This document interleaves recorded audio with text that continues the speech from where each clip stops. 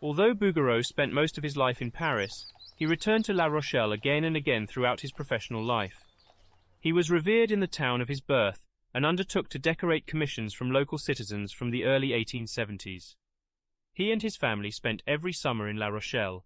In 1882, he decided that rather than rent, he would purchase a house as well as local farm buildings.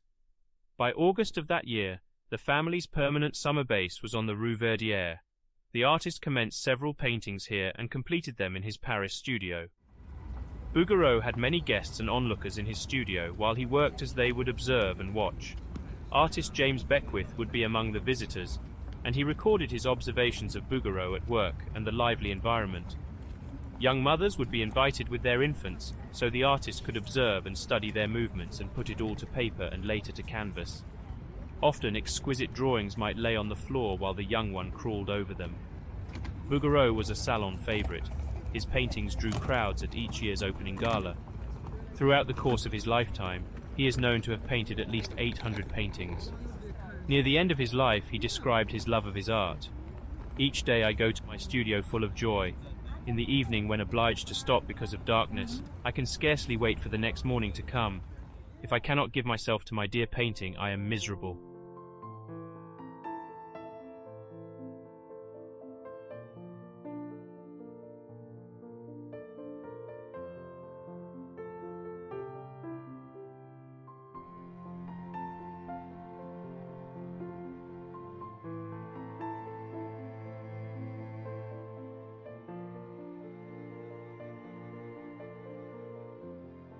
In addition to his own work, Bouguereau was closely associated with the Académie Julian in Paris from the 1860s, where he gave lessons to art students, both male and female, from around the world, and was a favorite of American pupils.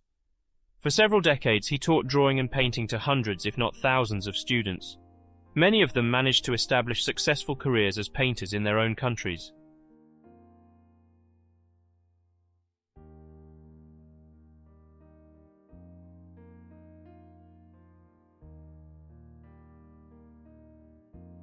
Edgar Degas stated that he sought to produce art that is substantial enough, but could never equal the level of refinement and accomplishment of Bouguereau.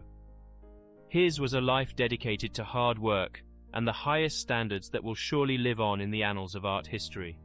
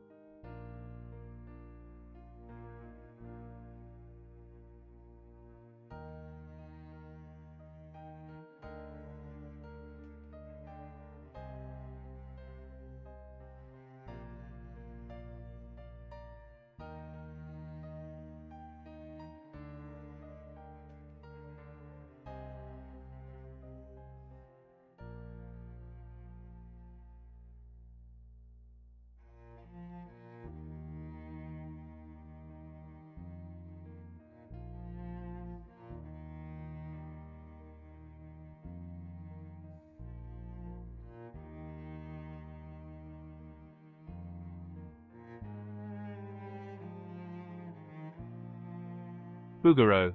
In painting, I am an idealist. I see only the beautiful in art, and for me, art is the beautiful.